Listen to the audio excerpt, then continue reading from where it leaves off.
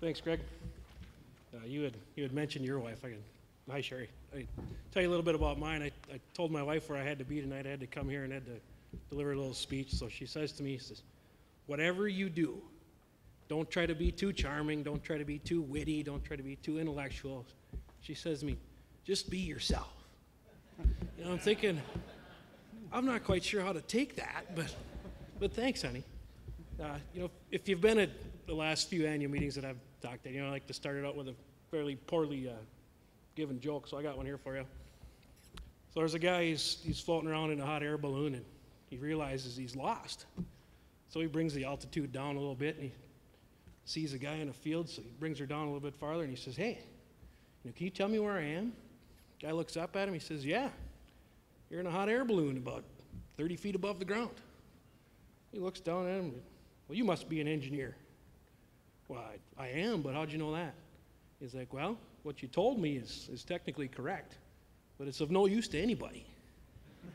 So the engineer looks back up at him, he says, well, you must be in management. Well, I am, but how'd you know that? So he says, well, you don't know where you are, you don't know where you're going, but yet you expect me to help you. And he says, you're in the same position you were before we met, but now it's my fault.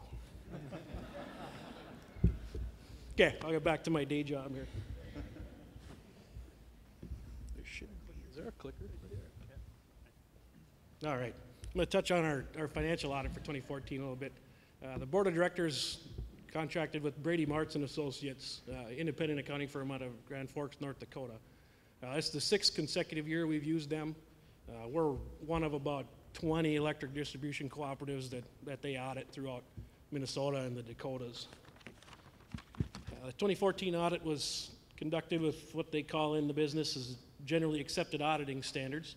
I'm pleased to announce that Brady Martz issued a clean opinion of our accounting controls for 2014. Our audit also indicated that Lake Country Power is in full compliance with the requirements that are set forth by our majority lender, which is the federal government's Rural Utilities Service. For any members that want a copy of our audit report, if you're insomniacs or you need some good bedtime reading, we'd be happy to get you one. I'd prefer to email it to you. I realize not everybody has email, but if you could track down any one of our employees, they can get your information. Then they can get that back to me, and we'd be happy to either email you one or mail you one.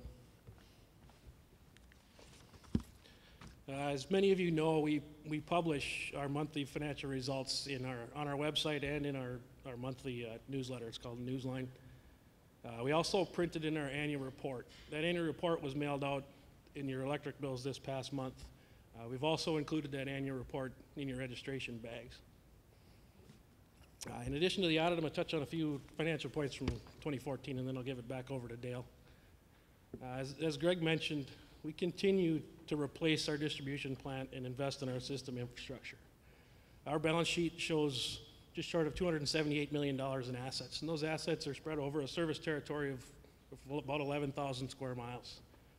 A few examples of what we got out there are substations. We've got 45 substations in total, distribution lines totaling over 8,200 miles, about 66,000 meters, a fleet of more than 100 vehicles, 46,000 transformers, and 8 buildings that house our roughly 130 employees. From an expense side, the cost of wholesale power accounts for roughly 55% of our total budget in any given year. That means that more than half of our costs go to Great River Energy for the power that we purchase from them on your behalf. Well, we're the distribution end of the business. We own the substations and the distribution infrastructure to get it to your house. We, and thus you, are part owner of Great River Energy. They own the generation and the transmission side. So they own the big power plants and the big transmission lines. They get the kilowatts to the substation. We take it over from there to get it to your house. The remainder of our costs outside of that are what we'd consider our local costs. The maintenance of our distribution system is roughly 15% of that cost. And the interest and depreciation of our distribution system combined are about 17% of our cost. So those are the largest components of our cost structure. Even though we are a not-for-profit electric co-op, we are required by the RUS. If some of you have been around a while and looking around, I'd say several of you have.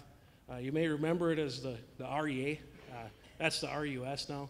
they require us to maintain a margin.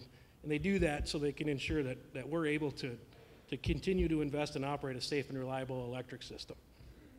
This means that our utility plant investments continue to grow to meet members' reliability expectations. The downside to doing all that investing in our distribution plant is that we continue to see increases in our interest and depreciation costs related to those plant investments. Those two components are roughly $15 million coming into 2015. That's an annual number. Last year we saw an increase of about $3.4 million in wholesale power cost. We did purchase about 27 million more kilowatt hours in 2014 than we did in 2013. Most of that can be directly attributed to weather. We don't have a whole lot of growth on our system. We don't have new homes being constructed.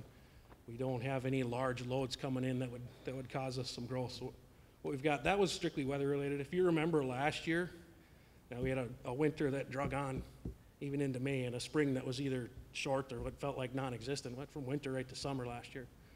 Well, that increase in our sales from 13 to 14, almost all of that was in our energy-wise programs, like our off-peak and our dual fuel heating programs. I'm sure you remember from last year's annual meeting when I reported that we received approval from the RUS to defer $2 million of revenue from 2013 into 2014. What that was for was we had budgeted for, I think it was $3.5 million of right-of-way spending that we didn't get completed in 2013. However, we collected that money in rates because we had planned to get that completed. So we had revenue in excess of what our expenses were for that particular line item. So what we did was we asked RUS, you know what, we'd like to take this $2 million that we didn't get done in expenses, move that revenue into 2014, so that in 2014 we can get caught up on our right-of-way clearing. So they provided approval for us to do that. And it allows us to complete that work without having a real significant impact on rates or on our margins. But however, one thing to look at, if you're looking at financial statements from 2013 to 2014, what it created was you'll see, $2 million, there's an extra $2 million, it appears an extra $2 million of revenue in 2014 that in excess of what was actual. 2013 revenues appeared $2 million less than what was actual. So if you're looking at it, it appears like there's a $4 million increase in revenue. And that wasn't necessarily the case. You see the flip side of that on the expense side. You'll see a $4 million swing in our operations and maintenance expenses strictly related to our right-of-way spending. But the revenue deferral was moving the revenue to cover that increase in expenses from year to year. So it washes out if you're looking at the 2 years in total. But they look a little funky if you're looking 1 year to the next. What that also means is in 2014, we cleared more miles of trees and brush from under our power lines than we ever have in any single given year. Greg touched on it a bit related to our cost of service study and the rate outlook for the rest of 2015. A little more detail on that. We're anticipating that needing roughly $2 million in extra revenue to account for expense increases since our last rate change in 2012. I know $2 million might sound like a lot, but if you're looking at Lake Country Power, we have a roughly $90 million top line revenue, so $2 million is not a real large percentage of that. It's something consistent with cost of living type increases. As we look ahead, we will continue to hold costs down and manage your resources wisely without compromising on our mission to deliver safe, reliable, and affordable electric service. I'm going to touch on a couple things before I'm done. One of them being Smart Hub. I don't know if you saw, there's a booth in the back where we're talking about Smart Hub. Well, Smart Hub is a technology that allows you on either your phone or your tablet or a computer to view or pay your bill, check your payment history, view your usage. Well, now we're pleased to announce that through that technology, you can now report outages through Smart Hub. So you could report an outage or check the status of an outage on your smartphone or tablet or from your computer.